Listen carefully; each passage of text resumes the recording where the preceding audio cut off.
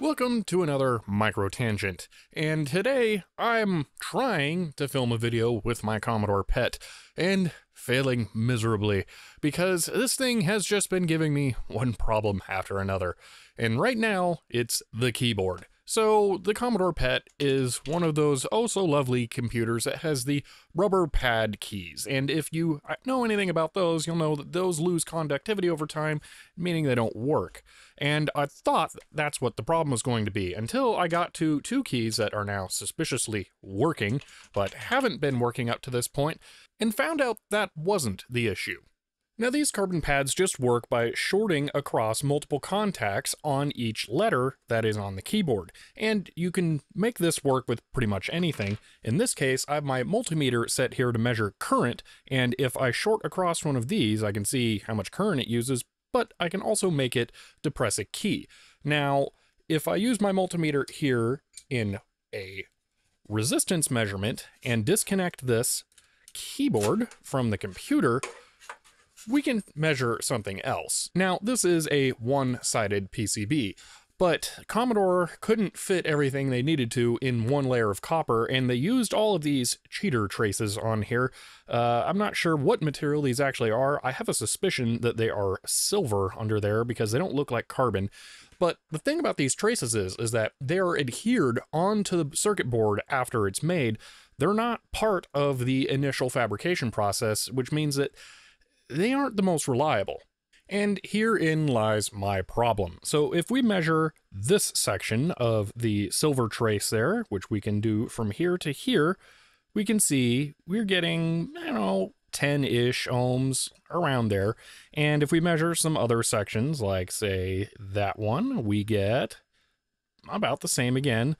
But the real problem is this one right here. If I measure from here to there, we're going to see, kiloohms. Now that's not good. And this particular trace here has likely lifted on either this side or this side underneath of the solder mask that they put on there. And it's just not going to work anymore, even though it was putting on a good show there and may even pretend to work here. Nope, it's had enough for now, and it's not giving me any key presses. So this particular trace here has failed, and I need to bypass it. Now, these extra traces on top of the copper layer aren't all that uncommon. Roland especially seems to be very fond of them, and they wouldn't usually be difficult to repair. The problem is that this is a keyboard, and the mechanical area above this is pretty important, so there is not a lot of room to be fitting wires or letting them bounce around and get in the way, so I want to try and use a different method to fix that. Enter copper tape. Copper tape is one of those things that just almost feels too good to be true. This particular example here is a piece of, I'm feeling about 8mm conductive adhesive copper tape, and it is in fact double-sided adhesive. Now, the great thing about copper tape is that it's copper, the same as the circuit board, and you can solder to it.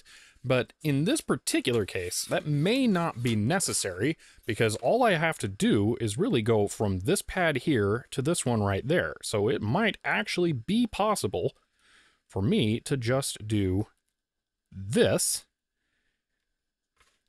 and fix the keyboard. That might be it. And if we measure the resistance between the two pads now, perfect. That is exactly what we're looking for. And that was just about the easiest possible repair you could make. But I don't know if I want to just leave it like that or if I should solder it down. So I probably need to do that. Plus, I think I shorted that one right there. So let me pull this up and let's try and do this a little more cleanly. Let's go ahead and take a better look at applying a piece of copper tape. So the first thing I'm going to do here is measure how long this actually needs to be. So we can put it right there to right there, which would give it about that. And just cut that, double check, that should be perfect. Okay. Now, this time, I'm going to be a bit more careful with how I place it and make sure that I have room to apply a little bit of solder afterwards, because I would like to make sure that it is fully secured on there. So I'm going to start out by just barely covering that pad a little bit on that side, and then doing the same thing on this side. Now I know I can actually bring it over, whoops, slightly. There we go. Now, there's no reason I have to take off the protective layer, but I don't need it, so I'm just going to go ahead and remove it. Now, I could also thin this down a bit because I don't need that much, but that would just be a little bit of unnecessary extra work. Now, what I really want to do here is make sure that these contacts right here and right here are really solid. So I'm going to go ahead and add a little bit of solder to bridge that gap. Now, to do this more effectively, I'm going to put down just a tad bit of flux so it can bridge, and then I will tin my iron and just very quickly tap that. Flux is having a hard time getting through the adhesive. There we go. That's looking perfect. Now let's do the other side.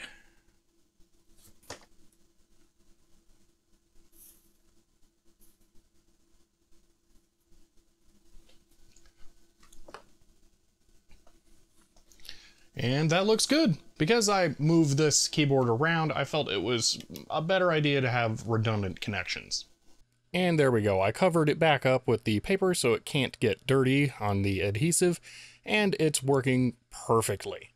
And after getting it back together, those keys are working just fine, as well as all the other keys around them. So the repair was a success, and it didn't cause any clearance issues.